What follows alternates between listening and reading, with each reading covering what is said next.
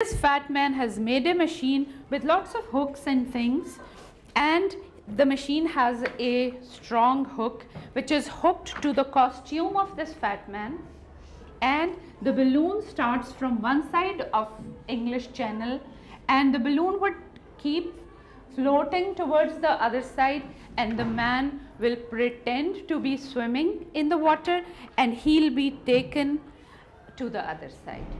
So you have to work and discuss within your group what machine do you want to make. Okay? Yes, Komal. What machine would you make, darling? I'll make a machine which can polish the shoes. That's interesting. And it will be tied to the pendulum of a clock.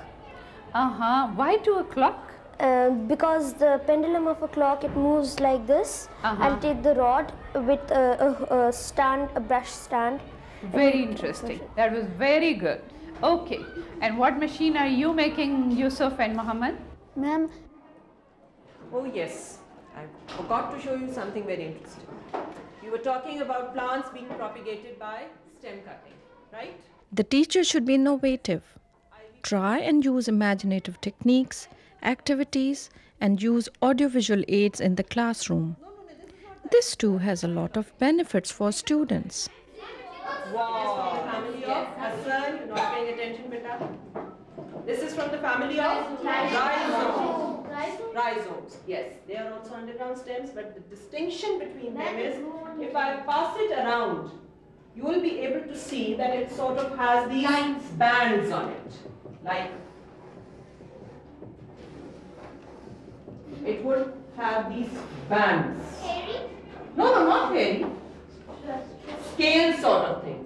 What we do is that we remove the leaves. Supposing I want to start a new plant from this one. What am I going to do? I'm going to remove these 3-4 leaves. Leave the roots, of course, and I'm going to plant it, replant it. Right?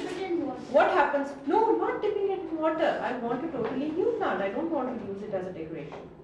So I'm going to replant it in a pot, in a ground supposing, not in a pot.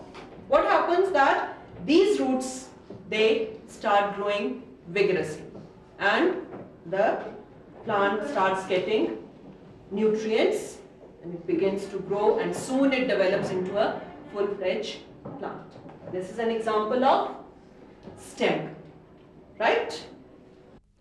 Again, this is particularly true when the teacher is teaching English as a foreign language, because learning English is always considered a bit of a problem. Hence, the teacher needs to introduce creative and imaginative tasks in the classroom to create interest among students. I would like you all now to look at the board where I have shown a little drawing of a lady who is passing by a shopping mall. And outside the shop window there is a notice which says, "We sell cheap clothes for fat old women." If you look at the expression on her face, you will see she is not very much amused by what is written there. Can you tell me why she does not look happy, Aisha? She probably feels insulted. She feels Insulted. or she feels ridiculed. Because That it's as if they are making joke about her age and about her figure. Inexpensive can be used instead of cheap. Instead of cheap, then, we can use the word inexpensive. We sell inexpensive clothes for fat. Do you think fat would be a good word to use? Zach? Healthy. Now, I have a little objection to that. She might not be healthy because I pointed that out just now. You could use it. It could be one of the words. What other word can be used instead of healthy? Fuller figure? For the fuller figure, that is something which makes you more respectable. And shall we say women? Let's again be slightly more. Yes, let's be a bit more respectable to them. All right, we sell inexpensive clothes for the full-figured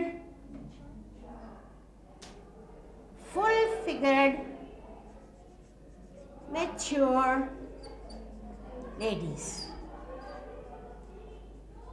That should make her comfortable. So I'm going to change the expression on her face as well. Now I'm going to make her smile. Okay? Now we know by the smile on her face we can now tell that she's going to go into the shop and buy something.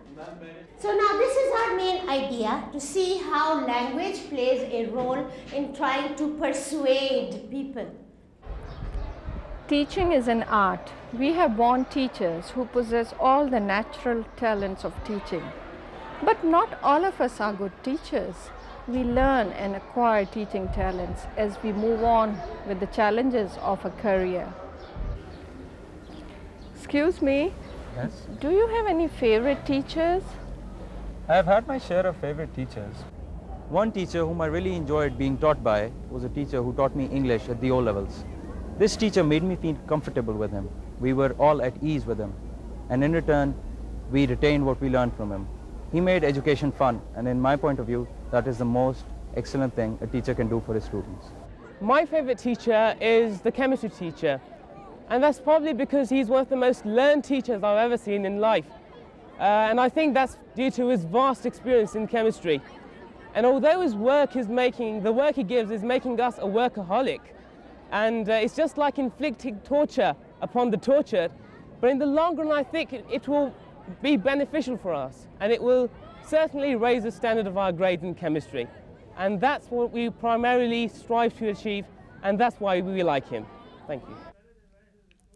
So, the main points of this program are: pre-plan your lesson before teaching it in the classroom. Encourage student participation. Use audiovisual aids. Introduce innovative and realistic language activities. So viewers, how did you like our first program? In this program, you would recall we concentrated on the qualities of a good teacher. But keep watching us, because we would be bringing to you some more interesting program. The next would be on one particular English language skill. So till then, bye.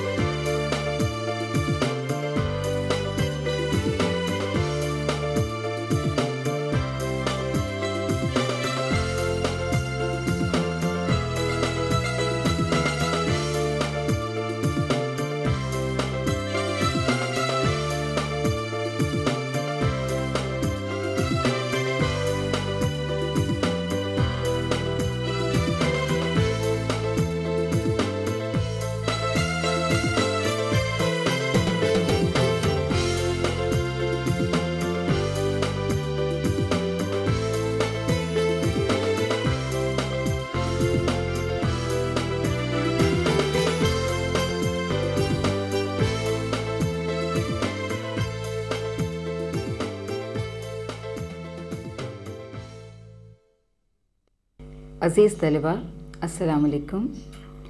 Science और साइंसी तालीम की अहमियत से हम सब वाकिफ़ हैं, लेकिन तलबा और तालबात की बेहतर साइंसी अंडरस्टैंडिंग के लिए मौसर तदरीस का होना बहुत ज़रूरी है।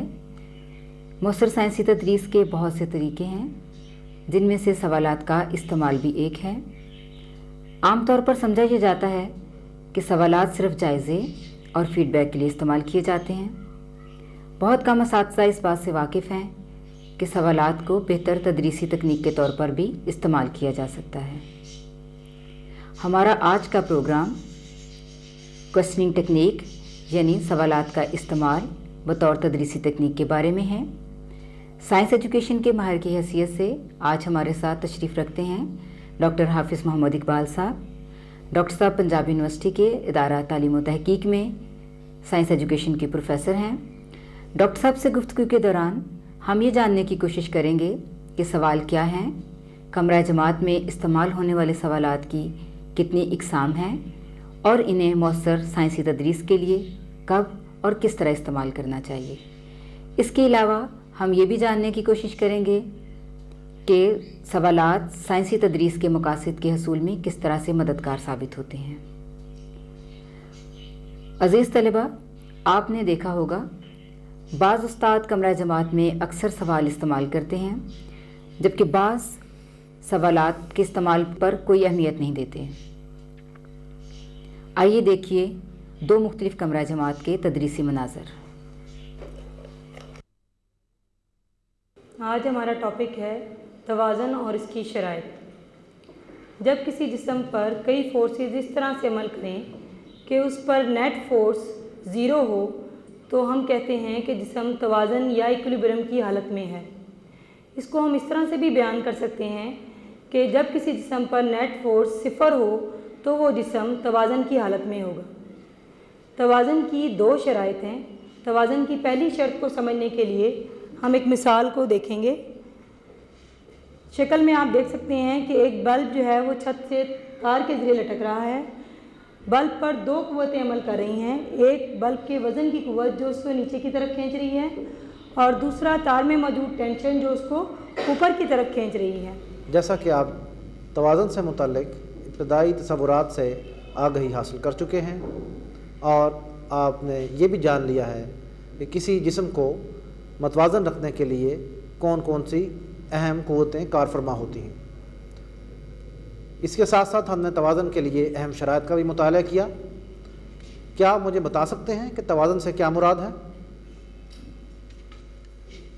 جی آپ بتائیے۔ If no force is acting on a body, then it is said to be in state of equilibrium. تشریف رکھیے۔ کیا جسم کی حالت سکون یا حالت حرکت کا توازن سے کوئی تعلق ہے؟ جی وقار آپ بتائیے گا۔ Yes, ہے۔ تشریف رکھیں۔ کس طرح سے حرکت اور سکون کا توازن سے تعلق بنتا ہے؟ ڈاکٹر صاحب، ہم نے ابھی دو مختلف کمرہ جماعت کے تدریسی مناظر دیکھے جس میں اساتذہ نے مختلف طریقوں سے تدریس کا آغاز کیا۔ آپ کی اس بارے میں کیا رائے ہے؟ جیسا کہ آپ نے دیکھا کہ دو مختلف اساتذہ دو مختلف موضوعات پر ایک سبق دے رہے تھے، تو دونوں کا آغاز اور دونوں کا انداز جو تدریس تھا اس میں ایک واضح فرق نظر آ رہا تھا۔ خاتون استاد نے اپنا نفس مضمون جو انہوں نے بتانا تھا وہ بیانی انداز میں طلباء کو بتایا، اس میں انہوں نے سوالات کا استعمال نہیں کیا۔ اس کے برعکس جو مرد استاد تھے انہوں نے سبق کا تعارف کرانے کے بعد مختلف سوالات طلباء سے کیے اور سوالات کے ذریعے سے وہ طلباء کو آگے لے کر گئے اور انہوں نے جو نفس مضمون تھا جو ان کا آج کا سبق تھا اس کی مزید وضاحت کی اور فردر اس کو آگے پڑھانے سے پہلے سوالات کیے، تو سوالات کرنے کے بعد انہوں نے آگے اس کا جو تفصیل تھی وہ بیان کی۔ تو یہ واضح فرق تھا دونوں اساتذہ میں کہ ایک نے سوالات کا استعمال بڑے مؤثر طریقے سے کیا، جبکہ دوسرے استاد نے سوالات بالکل نہیں کیے بلکہ بیانی انداز میں ان کو نفس مضمون طلباء کو پڑھا دیا۔ یہ دونوں اساتذہ کی تدریس میں ایک واضح فرق موجود تھا۔ تو ڈاکٹر صاحب، آپ کے خیال میں کیا تدریس کے آغاز میں ہی سوالات کرنا مناسب ہے؟ سوالات کا استعمال دراصل سبق میں 3 مختلف مراحل پر ہو سکتا ہے۔ ایک مرحلہ تو سبق کے آغاز سے پہلے کا ہوتا ہے، اور ایک مرحلہ دوران تدریس یعنی سبق کے درمیان میں، اور تیسرا مرحلہ سبق کے آخر میں ہوتا ہے۔ تو ہر مرحلے کے سوالات کا اپنا فائدہ ہوتا ہے۔ سبق کے آغاز میں جو سوالات کیے جاتے ہیں ان کا مقصد یہ ہوتا ہے کہ طلبہ کی پہلی اس مضمون سے جو واقفیت ہے اس کا جائزہ لیا جائے، سابقہ واقفیت کے بارے میں دیکھا جائے کہ وہ اس نفس مضمون کے بارے میں کتنا کچھ پہلے سے جانتے ہیں، اور پھر سوالات کے ذریعے سے انہیں آج جو مضمون پڑھایا جانا مقصود ہے اس کی طرف ان کی توجہ مبذول کرائی جاتی ہے۔ تو اس لیے سبق کے آغاز میں سوالات کیے جاتے ہیں، ان کا اپنا ایک جو ہے اس کی افادیت ہے اور ان کا اپنا استعمال کا ایک فائدہ طلبہ کو ہوتا ہے۔ ہمارے پاس اس وقت کمرہ جماعت کے کچھ تدریسی مناظر ہیں، آئیے دیکھتے ہیں۔ توازن کی حالت کس طرح سے برقرار رکھ سکتی ہے؟ جی فہد آپ بتائیں۔ بیس ایریا اگر ان کا زیادہ ہو، تشریف رکھیں۔ ایک موٹر سائیکل سوار جب سڑک کے ایک موڑ سے گزرتا ہے تو اسے اپنی سپیڈ کو آہستہ کر لینا چاہیے، اس کی کیا وجہ ہے؟ آپ بتائیے گا۔ کیونکہ اس کے الٹنے کا خطرہ ہوتا ہے اور وہ پھر انسٹیبل ایکویلیبریم کے فارم میں آ جاتا ہے۔ اس کی کیا وجہ ہو سکتی ہے؟ کیوں وہ انسٹیبل ایکویلیبریم میں چلا جاتا ہے؟ کیونکہ جب وہ موڑ کاٹ رہا ہوتا ہے تو اس سپیڈ میں وہ اسٹیبل اپنے آپ کو نہیں کر پاتا اور وہ اس کا الٹنے کا خطرہ ہوتا ہے۔ ٹھیک، بیٹھیے۔ کیا آپ اسٹیبل ایکویلیبریم کے حوالے سے کوئی اور مثال دے سکتے ہیں؟ جی اسٹیبل کی یہ فین جو ہے یہ بھی اسٹیبل ایکویلیبریم کی ایک ایگزامپل ہے کہ سر ایک اس کے اوپر نیچے سے گریوٹی اس کے اوپر اثر انداز کر رہی ہے اور اوپر سے ایک اس کا اپنا ویٹ جو ہے وہ بھی۔ ڈاکٹر صاحب ہم نے دیکھا کہ اساتذہ طلبہ سے مختلف طرح کے سوال کر رہے ہیں اور ان کے جواب بھی مختلف آ رہے ہیں، تو ان سوالوں کی اقسام کے بارے میں آپ ہمیں کچھ بتائیں گے؟ جی اس کلپنگ میں ہم نے دیکھا کہ استاد نے طلبہ سے 3 یا 4 مختلف سوالات کیے ہیں۔ ان سوالات کی نوعیت میں تھوڑا بہت فرق تھا۔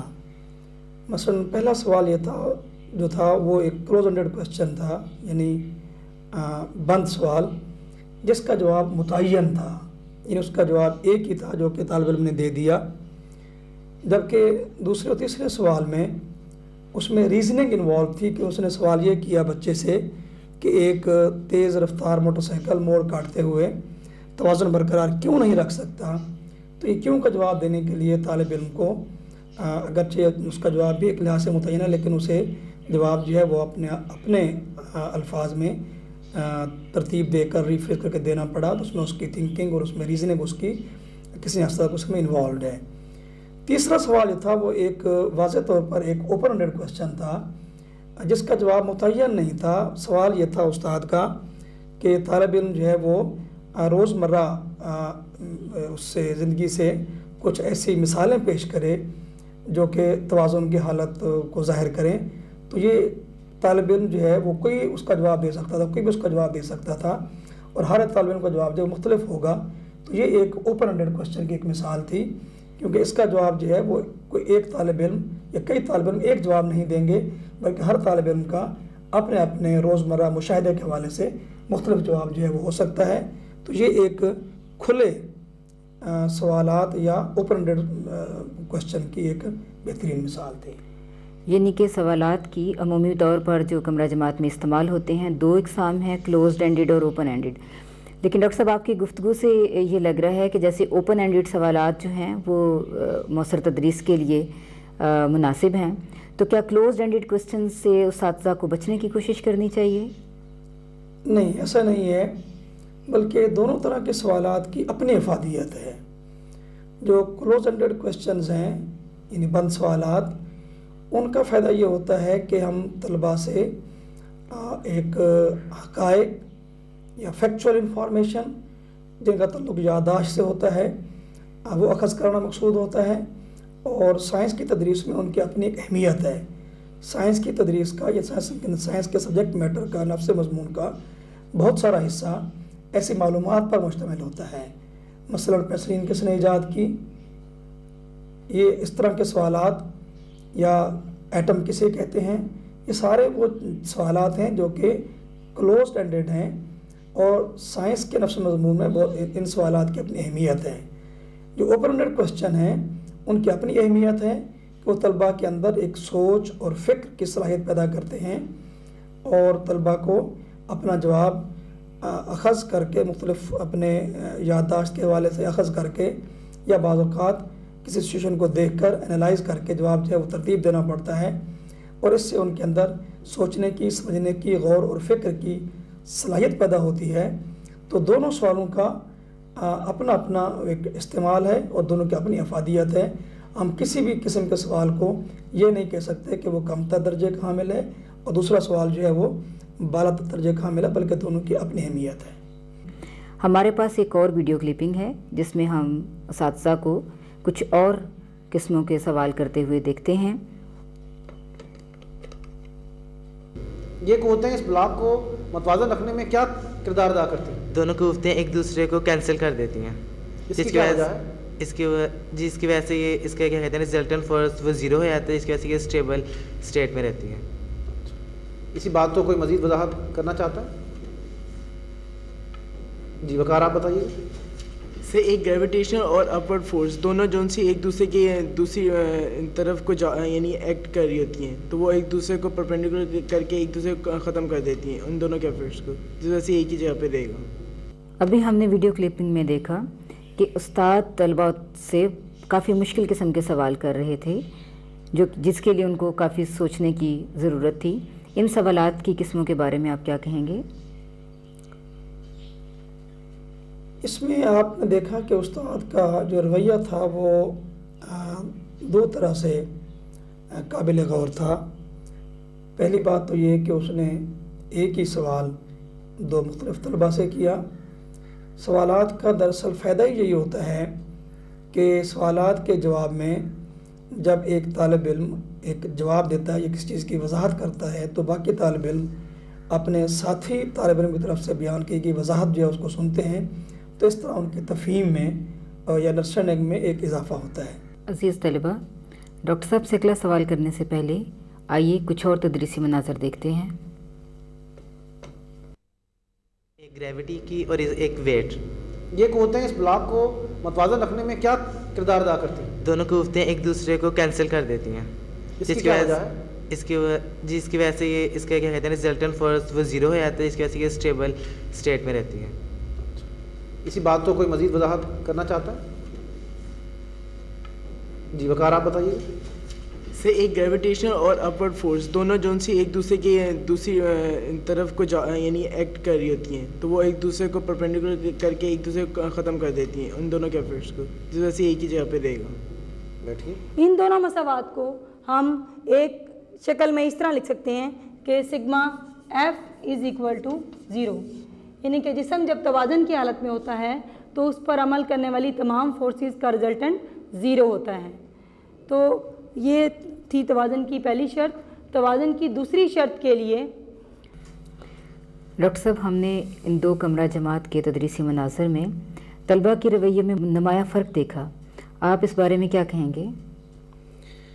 دیکھیے، اس پہلے منظر میں جب استاد پڑھا رہا تھا تو ہمیں طلباء کا ایک واضح رویہ جو ہے وہ نظر آتا ہے کہ جب استاد بول رہا تھا اور جب ایک طالب علم جواب دے رہا تھا تو دوسرے طلباء بے چینی سے ہاتھ کھڑا کر رہے تھے، اور اس کے بعد تھوڑی دیر کے بعد بہت سارے طلباء نے ہاتھ کھڑا کیا۔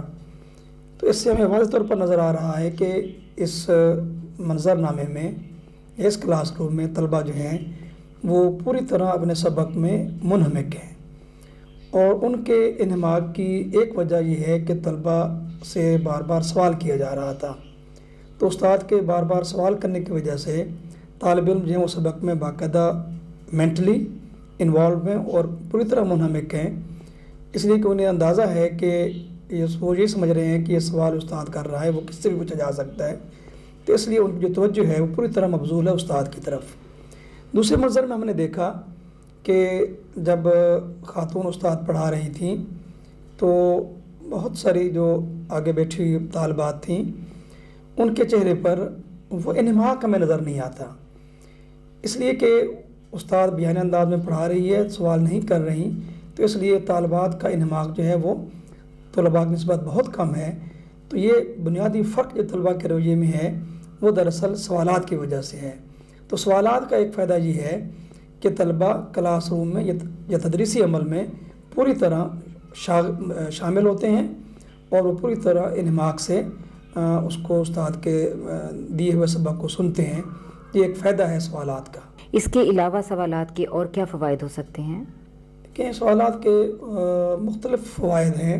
ایک فائدہ تو جیسے ابھی ہم نے بتایا کہ یہ ہے کہ اس میں طلباء کا انہماک جو ہے وہ اس میں حاصل ہوتا ہے. دوسرا فائدہ جو سوالات کا ہے وہ یہ کہ استاد سوالات کی وجہ سے یہ فیصلہ کرتا ہے کہ وہ اپنے سبق کو کس طرح ترتیب دے، اس کی پیسنگ کس طرح ہو، اس میں وقفے کہاں پر آئیں، اور اس لحاظ سے وہ اپنے سبق کو طلباء سے سوال کرنے کے بعد گزارنے کے بعد ایک ترتیب دیتا ہے. تیسرا فائدہ سوالات کا یہ ہے کہ اس سے طلباء کے اندر سوچ اور سوچنے کی اور سمجھنے کی اور غور و فکر کرنے کی صلاحیت پیدا ہوتی ہے. چوتھا فائدہ یہ ہے کہ طلباء کو اپنے جوابات اخذ کرنے کے لیے اور ترتیب دینے کے لیے انالیٹیکل یعنی تجزیاتی عمل سے گزرنا پڑتا ہے، اور وہ اپنے ذہن کے اندر محفوظ مختلف معلومات کو ایک خاص ترتیب دے کر جواب جو ہے اس کو وضع کرتے ہیں. تو اس طرح ان کے اندر ایک انالیٹیکل اور سنتھسس کی جو صلاحیت ہے وہ اجاگر ہوتی ہے. اگلا فائدہ سوالات کا یہ ہے کہ استاد اس بات کا جائزہ لیتا ہے کہ جو کچھ اس نے پڑھایا طلباء اس کو پوری طرح سمجھ سکیں کہ نہیں سمجھ سکیں. اگر نہیں سمجھ سکے تو پھر وہ اس سبق کو دہرا سکتا ہے. تو یہ بہت سارے فوائد ہیں سوالات کے جن میں سے چند ہم نے بتائے. لیکن سائنسی تعلیم کے مقاصد میں کچھ مقاصد مشاہدہ کرنا، کریٹیکل تھنکنگ اور پرابلم سالونگ سکلز پیدا کرنا بھی ہے. تو کیا سوالات کا استعمال ان سائنسی تعلیم کے ان مقاصد کے حصول میں ہماری مدد کر سکتا ہے؟ جی ہاں، آپ نے بالکل صحیح کہا کہ سائنس کی تدریس کے دو عناصر ہوتے ہیں. ایک تو نفس مضمون یعنی معلومات، دوسرا سائنسی مہارتیں جنہیں ہم سائنس پروسیس سکلز بھی کہتے ہیں. اس میں مشاہدہ بھی شامل ہے، اس میں میئرمنٹ یعنی پیمائش بھی شامل ہے، اس میں سوال کرنا بھی شامل ہے، پریڈکشن بھی شامل ہے، پرابلم سالونگ بھی ہے. سارے مختلف مہارتیں ہیں. دوران تدریس یہ اس بات پر منحصر ہوتا ہے کہ استاد سوالات کو کس طرح ترتیب دیتا ہے اور وہ ان مہارتوں کے ڈیولپ کرنے کے لیے کس قسم کے سوالات کس وقت جو ہے وہ طلباء سے پوچھتا ہے. مثلا اگر کوئی طالب علم اگر کلاس روم کے اندر کوئی تجربہ کر رہے ہیں تو اس تجربے پر طلباء کی توجہ مرتکز کرنے کے لیے استاد جو ہے وہ اٹینشن فوکسنگ کوشچن بھی کر سکتا ہے.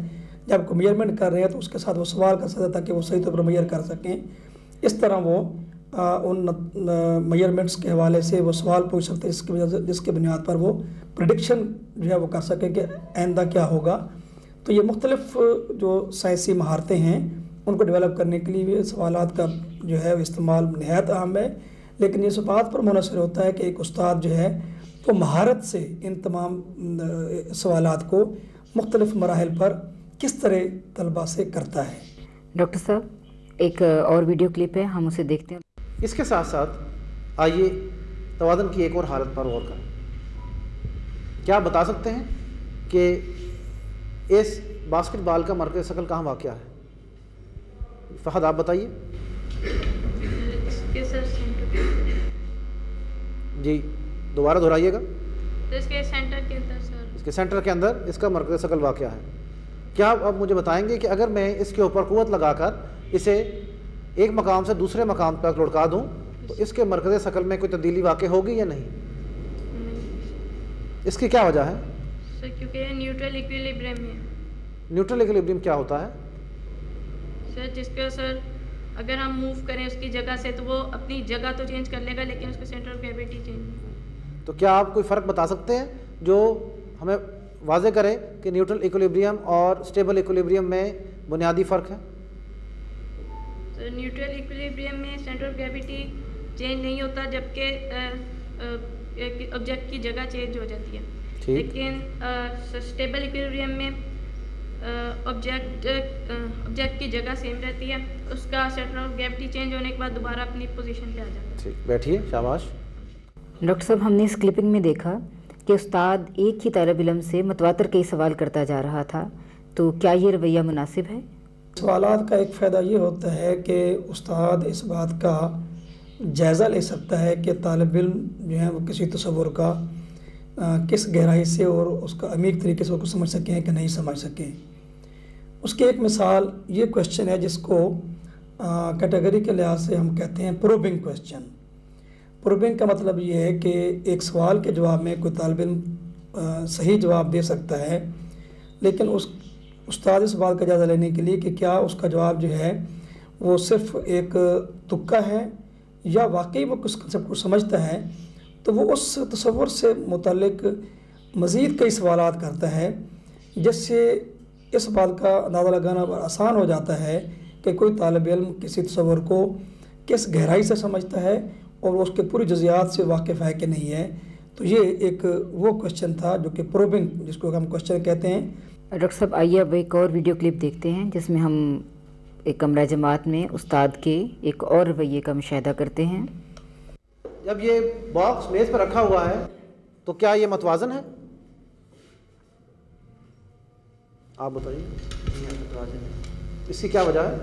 सर इसकी वजह ये है कि सर आप बताइए। इसकी वजह ये कि इसका जो सेंटर ऑफ इसका जो फोर्स ऑफ ग्रेविटी और उसका जो आपस में इसका जो टेबल का वेट है वो आपस में एक दूसरे का अफेक्ट कैंसिल कर देता है और ये स्टेबल इक्विलिब्रियम में रहती है।